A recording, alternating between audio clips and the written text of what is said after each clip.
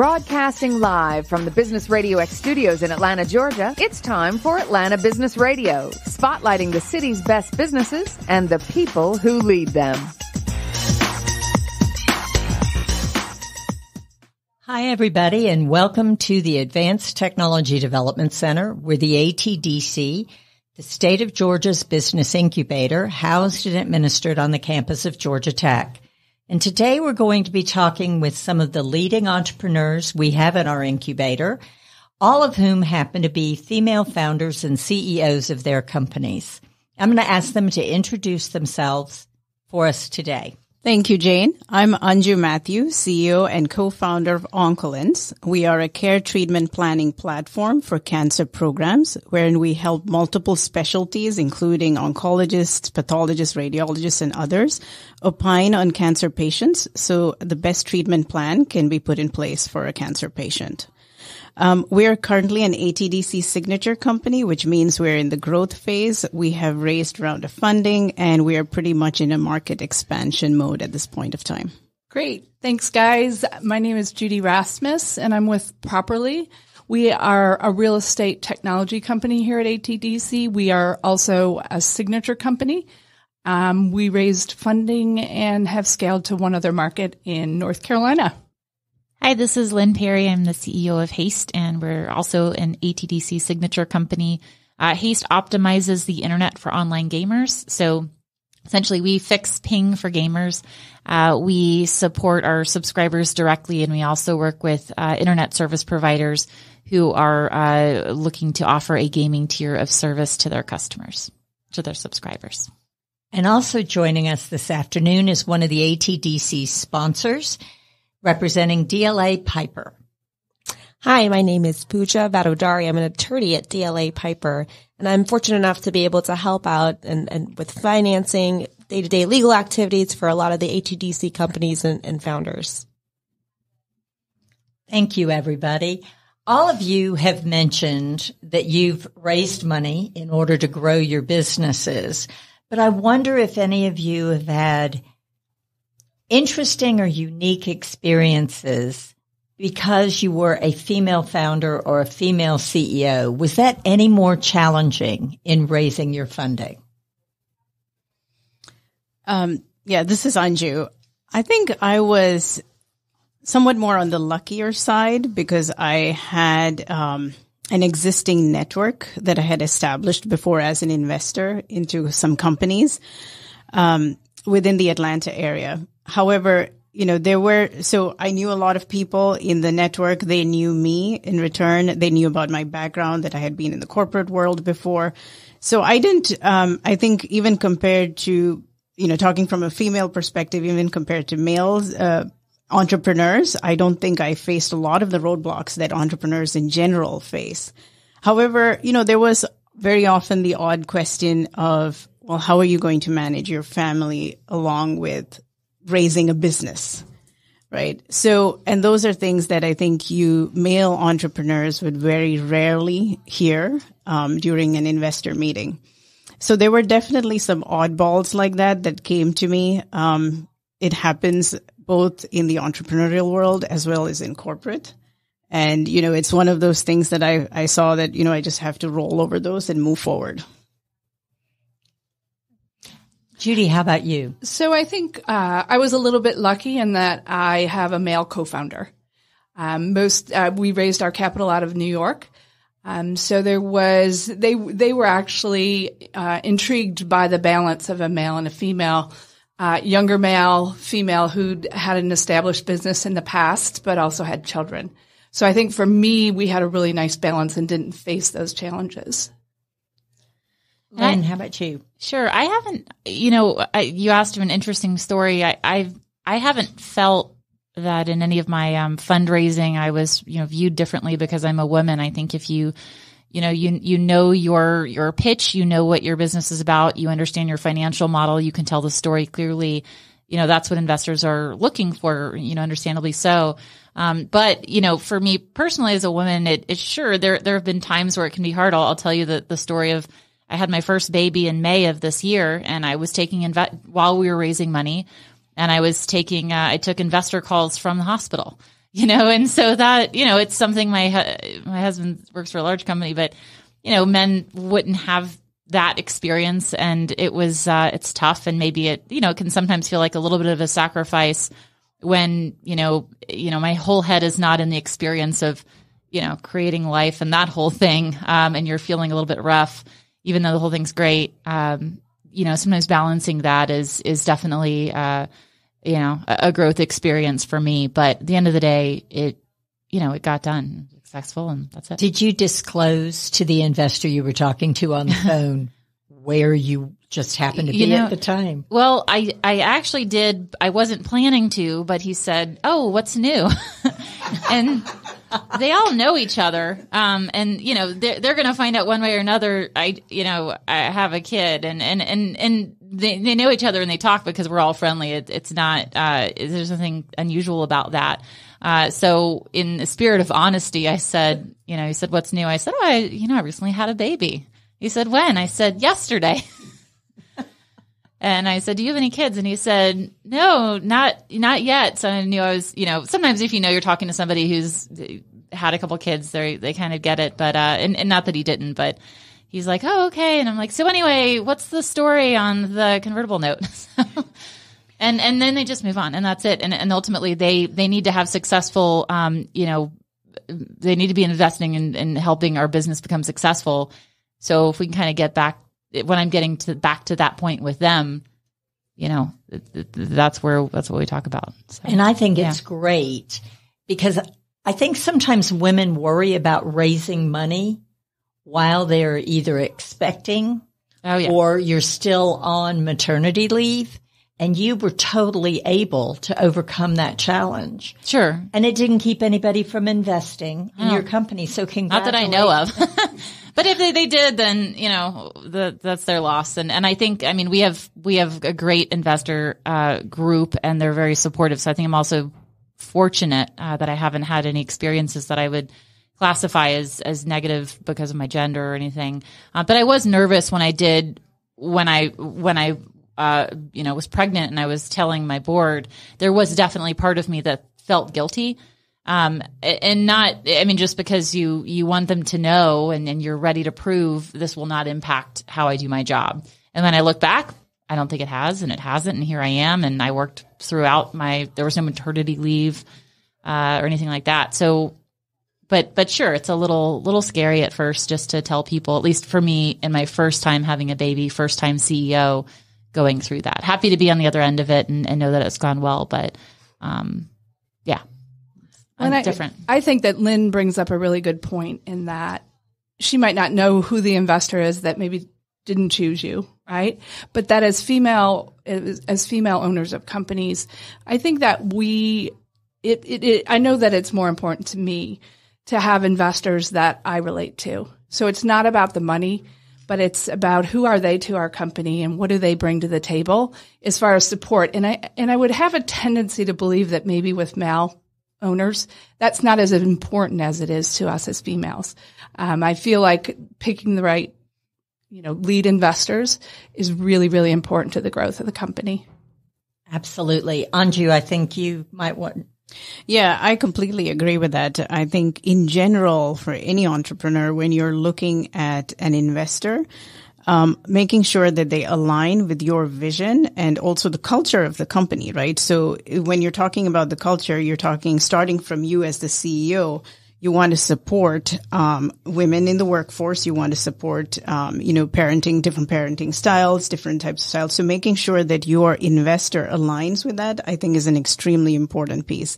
And I just want to add to also what Lynn was saying. In general, what I've seen, and I think this is a good change that's happening. While there are many investors who, in a very subtle way, will turn you down, they're not going to say it's because you're female or something. It's like sometimes they may not even recognize that. I think what I pleasantly saw was if you have a good message and you've shown that, you know your business and you're making very good progress, these are obstacles that exist, but they can be overcome. Well, in your experience now, both either in sales, as all of you are growing your businesses, or as you fundraise, Have you experienced not being taken seriously because you're female? Or did you recognize any unconscious bias, or did you notice anything that might be different had you been male? I didn't through the process. I think if you're vulnerable about who you are and what your company offers, they're going to see the strengths and the weaknesses of those founders, whether they're all female or whether they're female or male. So I didn't really feel that like there was any bias towards women. I didn't either. I think it's, these, who you're selling to or who you're pitching to, everybody's being pitched to all the time on one side of the table or another. And so, back to what you said, Anju, if you're clear, if your message is clear, your strategy is clear, and you tell the story well, that's who I am to them. And I think that's exactly right. I mean, here at the ATDC, 20% of our portfolio of signature and accelerate companies are run by or founded by female entrepreneurs. And the last 2 years, in each of the last 2 years, all of our member companies have raised over $100 million. So it doesn't seem that being a female founder is holding any of our companies back. And as you all have said, if you know your story, you can answer all the investor questions. It doesn't matter if you're male or female.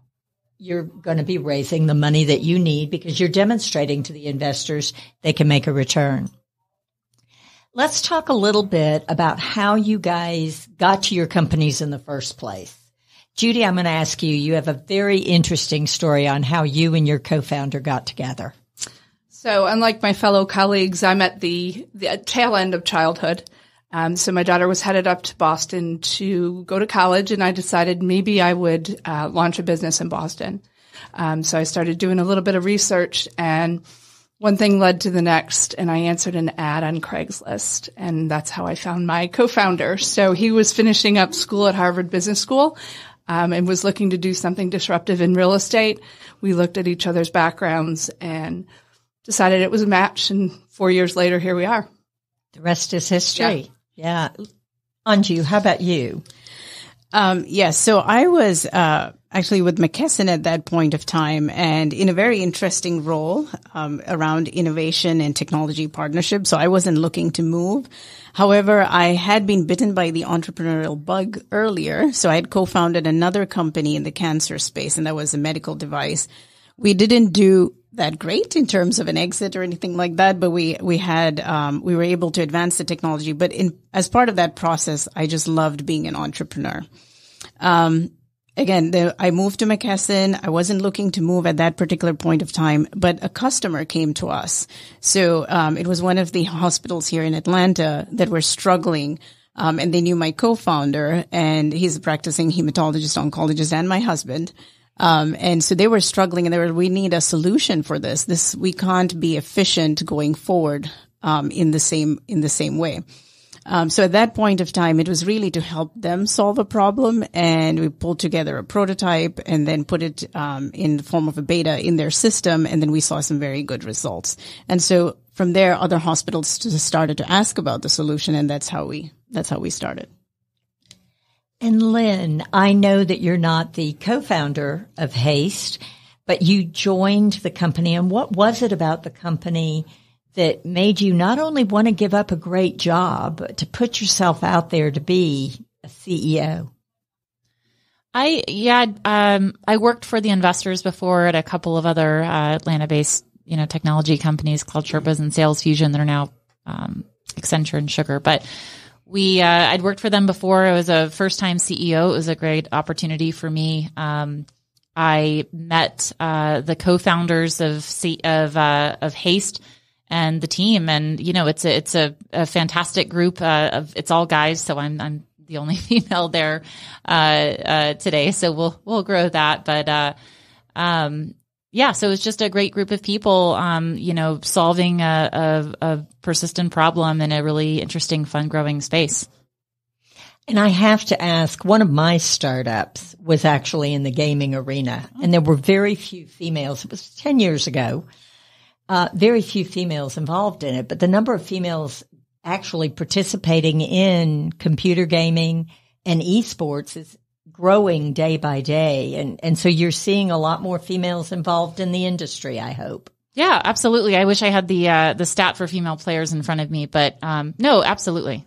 It's well balanced. So that's great. Now, one of the things that you always hear about for female founders is networks and support and who you can turn to in terms of mentorship. Do you all have any stories about people that have really helped you in your careers along the way and even right now as you grow your businesses?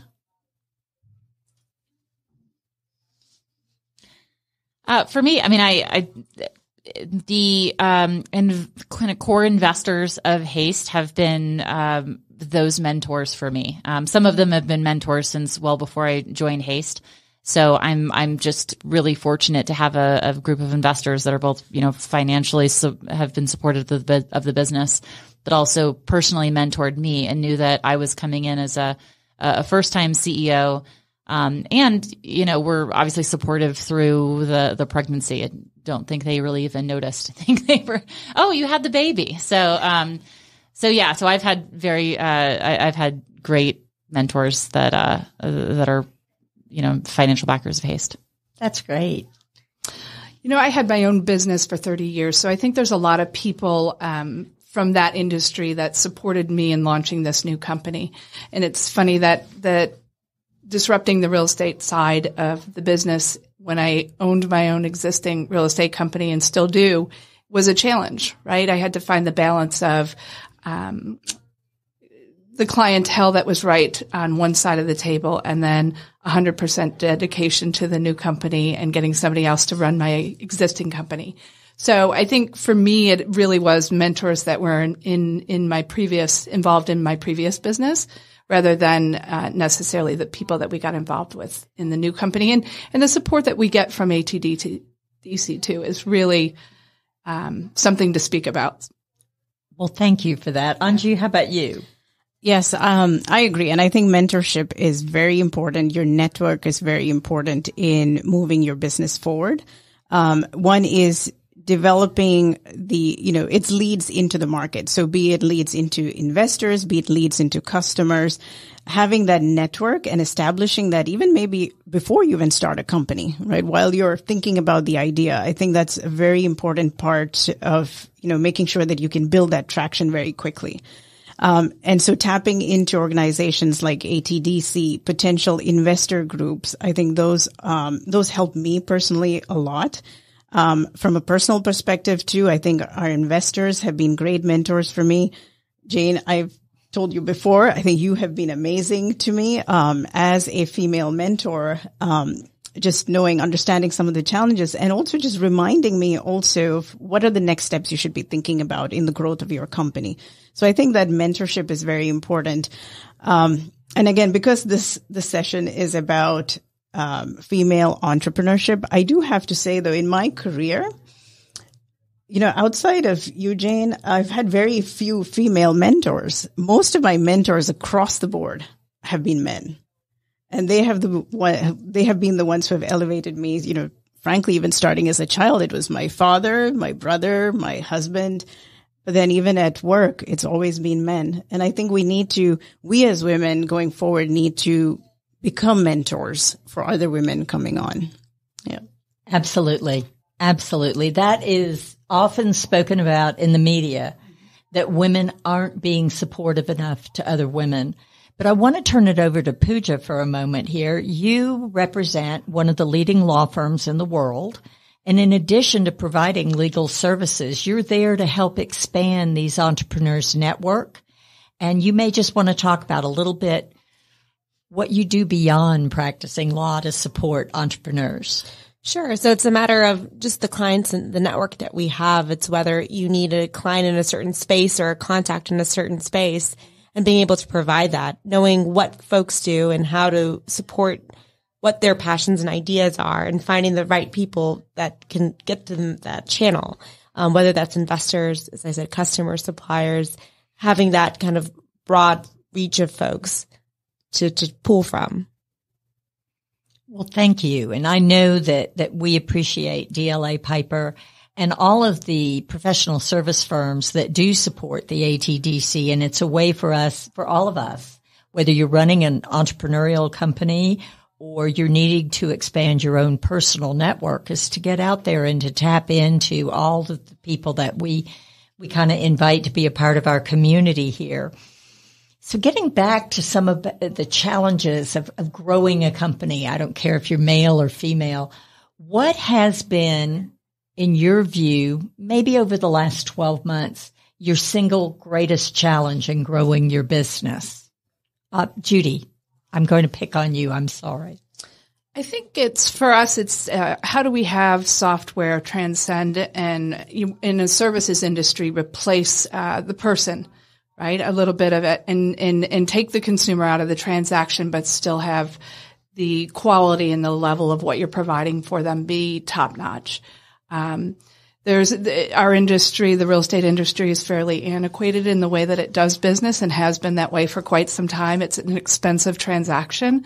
And I think for us, the biggest challenge has been, how do we build a software that really keeps the seller in touch with the process and is the middleman and accomplishes what we're trying to do, which it's a fairly large transaction. It only happens usually a couple of times in someone's life. So it's not a reoccurring transaction for us most of the time with our sellers. And it's just developing, I guess the short answer is developing a software that replaces a human relationship. And so have you had to emphasize user experience or getting the customer over the fact that you'll be using software more than you'd be using a person or relying on a person? So I think a lot of it is UX, UI, development of something that feels comfortable to them, but it's finding the right demographic of consumer that wants to use the product. We're getting a lot smarter about that. We're realizing that not everybody's right. That's a big lesson, I think, for every entrepreneur is not every customer is the right customer for you, and developing a product that works for the right people. Generationally, we're finding that the people that have the more expensive homes want the value proposition of what we do, but the younger people that have a less expensive home really are willing to pay a little bit more to have a more optimal transaction. That's interesting. Now, Anju, your customers are having to learn a new way of doing things. What have you discovered? So we're in the healthcare industry, and, one of the biggest obstacles you face in the healthcare industry is just the resistance to change, and getting onto new platforms and technology platforms. Providers, by essence, are just very busy with what they do. And so learning a new platform or utilizing a new platform is just very often a no-no. So even before they see the system or the platform and what it can do for them. So being able to overcome that mentality, you have to figure out ways of finding, okay, who is a good proponent or a supporter within that health system who sees the benefit of the platform and then becomes your internal supporter, I would say, within the customer. So you have to find healthcare, I think, can be, especially when you're selling to health systems, our challenge has been you can't have a very quick transactional model with our type of platform and what we're selling. It's almost a relationship-based process that we've had to figure out over the past year to make sure and kind of put an engine behind that. Right. And Lynn, have you seen anything, because esports is evolving so quickly? What are you seeing from your customers? And I think our biggest challenge, so we look at ourselves as really gaming as a whole. So esports and the formal competitive esports arenas is an indicator of the growth of gaming, or they feed each other. But we support like the home gamer, right? They're online playing Fortnite, Apex Legends, that kind of thing. For us, I think the biggest challenge is there's so much, as you said, growth in this space that, we could focus on esports. We could focus on, the product we have today, the product that's evolving into our different channels and form factors that Haste can take. And it's, the challenge is not being too enticed by all of these opportunities, but remaining laser focused at execution on what we've chosen to accomplish today. while, still looking forward to the future of Haste. We're still a smaller venture-backed, growing business. So, not biting off more than we can chew, but also, having a long-term plan that, has a vision for the future of Haste. Well, I think we're hearing that it doesn't matter if you're male or female. When you're focusing on executing for growth, you have things to do. You have to understand your business. You have to understand your customers and remain laser focused. But I'm curious if when you're out and about socially, are people surprised by what you do? Because in many ways, for a lot of people, you're defying social expectations. I don't think so. I mean, maybe, I think, maybe there's not many female CEOs. And so, I was at my 20-year high school reunion the other day, and I probably was the only one. And so they might have been, it's maybe less common. But I suppose it depends on which social circles. I mean, in my business circles, or, of course, the ATDC community and, things like that. I don't find my gender and my role to be in any way mysterious to anyone. Maybe the gaming piece, because nobody really thought of me as a gamer before. But that might be part of it. But no, I really think it's more commonly expected, and maybe I'm pleasantly naive, but my outlook on it, I think, also helps shape that. And if they are a little bit surprised, it vanishes pretty quickly, because I think what we keep getting back to, if you know your stuff, it's I feel like we're past the point where people. But yeah, I mean, I think as Anju said, sometimes there may be a question of how you balance it all. I think I ask myself that. I mean, on this topic, I think what's most interesting is sort of how we process that internally, rather than people's perception of us. I think most people look at me and think, oh, she's got it all. It's how do I, how am I balancing in my head? All right, this is family time. This is work time. This is actual time for sleep, which I hear comes after like 6 months or so. So I think that's really kind of the reconciling of the female thing in my external world. It really doesn't process. It's really all about internally, go and obviously motherhood's on my mind because of the last few months, being a female and having that role, and then coming here and just switching right over to, the challenges I mentioned before. Well, I think you've articulated it so well, because as females, a lot of times we don't give ourselves a break, and you can't be 100% in everything at all times. So in some points, the family comes first, and other points, business comes first. And I'm also glad you mentioned sleep, because you have to put yourself first occasionally too. And that can be quite challenging to anyone, male or female. So I think you summed it up really well. Judy, you come from an industry that there have been a lot more female entrepreneurs in the real estate industry than in a lot of other industries. So maybe starting your own business in this way wasn't particularly unusual, but I'm curious about how some of your former colleagues feel about adding the technology piece in your industry. So I do have a lot of really close friends in the industry who sit on the retail side of it, and they're curious. They're always asking about what we're building, why we're building it. And I think they see it coming. They're all very supportive. I think we can all be, as female, whether it be real estate agents or brokers, or whether you're a CEO of a real estate company, I think we need to support the changes in any industry goes through. I have a lot of people that work for a company, that's been established here in Atlanta, whether it be Sotheby's or Harry Norman, and they are interested in what we're doing. They're interested in the services that we provide and how it's different from what they do. And I'm sure that there's plenty of clients that need and want what they offer, as well as people need and want what we have. So I think the lesson there for me is I have to be supportive of them continuing on the way that they've done business for a long period of time, and they're very supportive of us and the changes that we're making. That's great. And Anju, how about your experience in the healthcare arena? Yeah, I don't think it's specific to healthcare, but I've seen a wide gamut of reactions to what I'm doing today, right? So all the way from people I used to work with before, or like some members of extended family or friends saying, really, why? Why would you leave a nice corporate job and move into entrepreneurship? I don't think a lot of people, so now on the other side, there are people is like, wow, kudos to you. I mean, you're taking a risk, you're putting a lot at stake, but you're trying to change the world, right? So I've seen a wide variety. I've heard a wide variety of things. Some of the things that do annoy me, I would say, are like, oh, so now you're an entrepreneur, so you can work from home and you have a very flexible schedule. I'm like, yeah, that doesn't happen. That is not the story. So yeah, it's a wide variety. To a certain extent, what I like to do, though, is you hear things that you don't want to hear sometimes. So it's also as an entrepreneur, and when you go through the ups and downs of being an entrepreneur,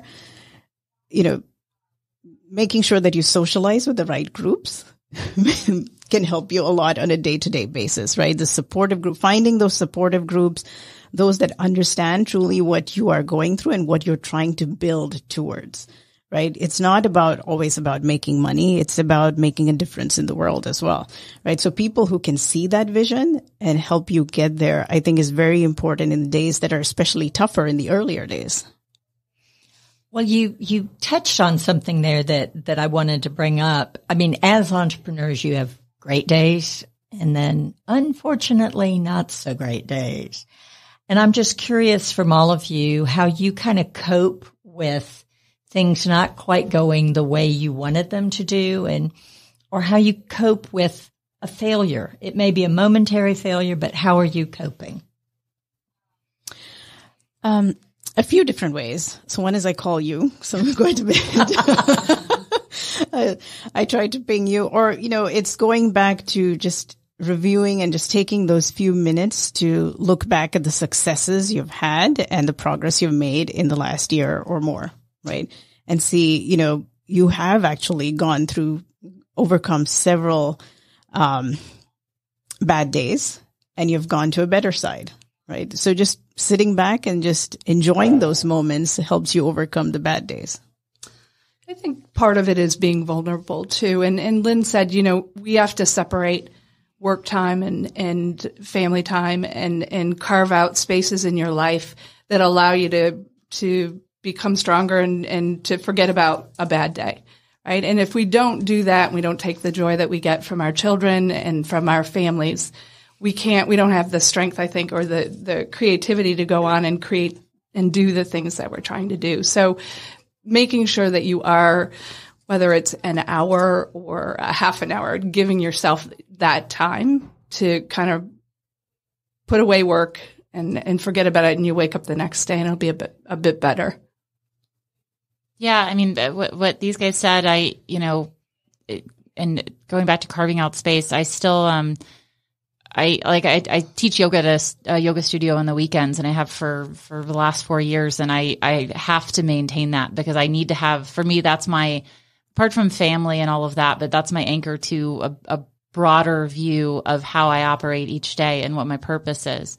And the fact that I am not in control of everything, but I can show up fully and have the right energy, for myself, but of course in my role for the team. And, you do your absolute best every day, with a realistic and positive view on where the business is going.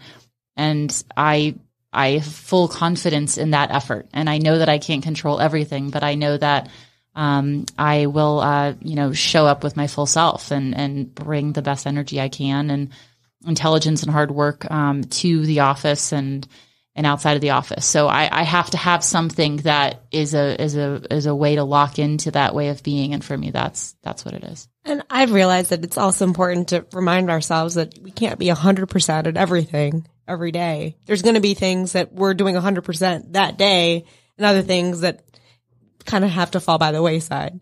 But it's kind of having that balance, and it's what, reminding yourself of the successes of that day, of that month, of that year, whatever period, and then going from there. I was going to ask you, because you are a corporate attorney, and that comes with its share of successes and its share of failures too. So I think you're being able to relate to how each of these women find that moment in their day to give themselves a break and focus on what can be positive from things, I think is really good. One of the things that women aren't very good at is bragging about their accomplishments and really owning your accomplishments. And if you, with your business that you guys are running today, could single out one or two of the things you're most proud of having achieved thus far in the growth of your business, think about what those could be. I know, Judy, I hate to put you on the spot, but if you won't mind highlighting some of the things you're most proud of.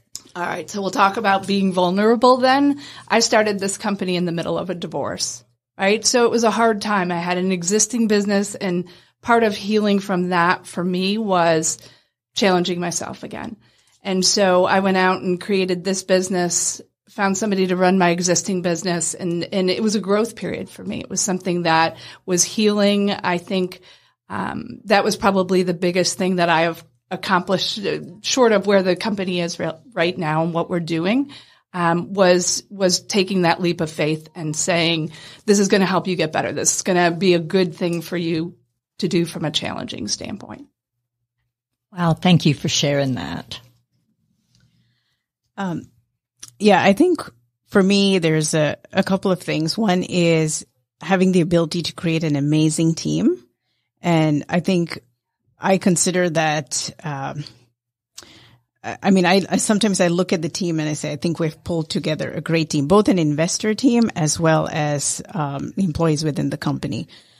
Just pulling the right talent that can understand our customers. It took a lot of work. Frankly, that is one in the past year that has been one of our other big struggles, just finding the right talent for the company. So pulling together an extremely strong group. And the second piece that I just enjoy completely when I hear that is when our customers come back to us and say, you've built an amazing solution. And I take pride in that because I was the first one who designed it. I know where the faults are, but yes, I do take pride in the fact that I was able to build something that people think are really cool.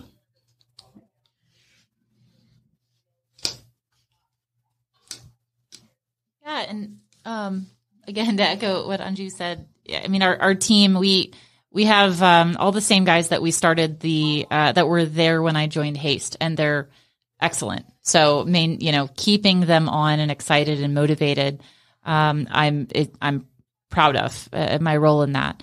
I'm proud of, I got through for the most of the time that I've been a CEO, I've been, pregnant or had a newborn. So that's been a juggling act. I'm proud to have accomplished that and come out the other end with, Haste being healthy and growing. And we evolved, from the time that I've joined. So it's been a bit of a transformation. The core of what we're solving for has remained the same and has grown, but there's some performance results around transforming us to be even more metrics driven that I'm pretty proud of. Oh, that's great.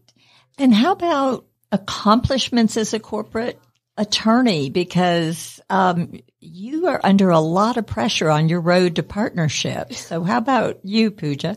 So in my last decade of being at DLA, it's been amazing to see kind of the growth in the office as well. I started off as one of the only female associates in my group. And over the last couple of years, we've seen a number of women join as well, and being able to mentor them and tell them the things that I wish somebody had kind of stepped aside and told me, just coming from the perspective of a female. I think it's different. I had great mentors, but there's always things about how do you manage work-life balance, being a mother, being an attorney, these kinds of things.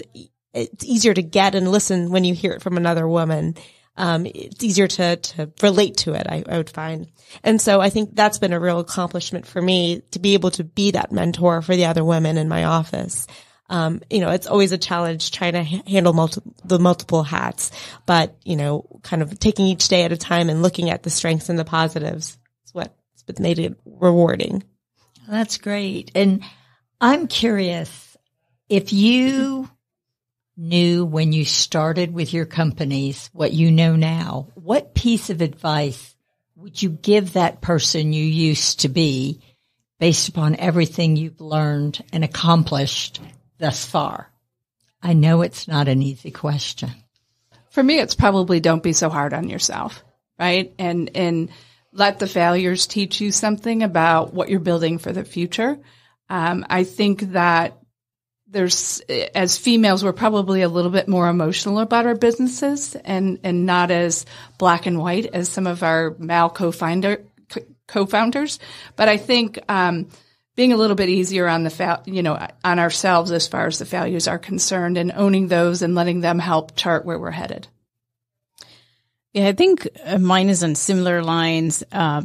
It's, when I started the company, I had these goals, right? So by the end of this year, I'm going to achieve this target. And you should have those targets. But there's a very high chance you won't hit them, as well. So it's more about enjoying the ride. And, just enjoying those moments again, wherein you're growing your company to a different level, right? And taking the time to enjoy that. There will be, setbacks, but again, that's part of that overall growing experience for yourself. And also being in that mindset that it's not just about, getting this company to that next milestone or to that exit. It's about that larger journey and what you're trying to solve. I think very often if you're to remind yourself of what you're trying to solve for a community or your customer base, and then putting it in that larger, taking yourself out of it from that picture and putting it in the larger picture of your customers or the world ultimately. I think that helps a lot. Yeah, I echo what these guys say. I mean, I think don't be so hard on yourself is a great point. I maybe even move faster I wouldn't change the choices that I've made. I would have moved even faster on them. So, if anything, being a little more cautious, I would tell myself May of last year when I joined Haste, don't be quite so cautious. Your instinct is correct. It's always great to slow down and do your diligence, but this is an exciting, growing startup. So fail fast, all that good stuff. Well, that's good. Well, I want to thank you all for joining us today. I mean, some of the takeaways I have from the conversation is that it's not about work-life balance. It's about allowing yourself to put things at a priority in the moment. That not everything can be an equal priority. Also about building your own network, whether it's your personal network, whether it's tapping into people from your past, whether it's your career or your personal life, and then building a network with the people that are going through a very shared experience of growing an entrepreneurial company. I think, too, another thing I took from this is about being mindful and giving yourself a break. And it was interesting to hear what each of you do to give yourself a break and to allow yourself to center yourself so that you can move forward positively for both yourself, your families, and the team that you all lead. And then finally, what I'm really thrilled to hear about is that each of you are owning your own accomplishments, because what you're doing in 3 very different industries is growing really fabulous companies. And it doesn't matter if you're male or female, you're an entrepreneur, you're driving the way forward, and you're making a difference in your markets and in the world. So thank you all for joining us today. I'm really grateful.